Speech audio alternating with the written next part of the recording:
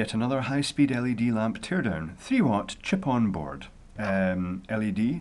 So this one has just been bought off eBay, so let's get straight into it without further ado. That screw comes out, that screw comes out, that screw comes out, and that lets the reflector, quite a neat reflector, come out the front, revealing an unusual LED that looks a bit like a Luxeon Star, but is actually chip-on board. Now, this seems to be something the Chinese manufacturers are doing quite a lot these days, and here's a bigger COB.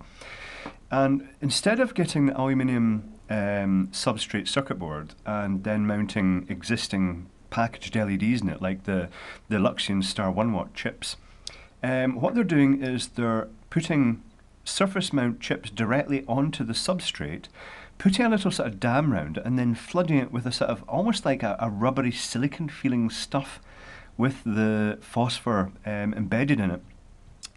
It's a good idea. It makes it really cheap and easy to make these from their perspective.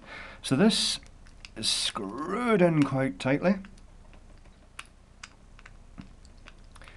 The other chip I just showed you there has 6 chips in it, and it's rated about 5 watts, and they're wired as I think it's 3 in series in 2 parallel pairs, something like that. So the only way I'm going to get the back off this is to lift this up a little bit. It's quite unusual that this one uses a standard Luxeon Starish style housing. That's quite neat. That's interesting to know.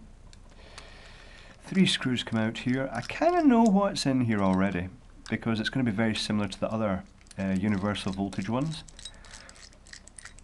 And it's going to be one of those little, all sleeved up again, nice and tight, the sleeving. That's good. It's quite thick sleeving, but it's going to be another of those little switching power supplies. I usually have one knocking about here, roughly like this, which takes the mains in through a rectifier, control chip, little transformer, and basically puts out current limited or power limited power to the LED, so the LED runs at a specific power. Yeah, how many times can I say power? And that's really it. So that's quite a neat one. I like that one. It's quite bright when it's lit as well. Yeah, it's a good one.